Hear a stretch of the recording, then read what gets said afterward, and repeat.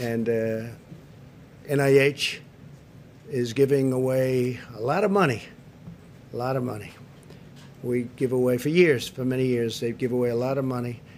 And some people complain and some people don't. Some people are extremely happy. So we're looking into that also.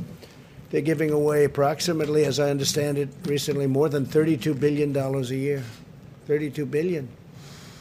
And so we've been looking at that for a while, and we're going to be having some statements to be made about that. $32 billion a year. It's a lot of money, and we want to make sure it's being spent wisely, and we've been doing that, by the way, and we'll have some statements on that. And those are much bigger numbers than what we're talking about with national. If you look with our friends from wherever they come from, 500 million is a lot of money, but it's not a lot compared to the kind of money that we give out. I think over the years it's been averaging about $32 billion. $32 billion. So we've had our eye on that one for a while.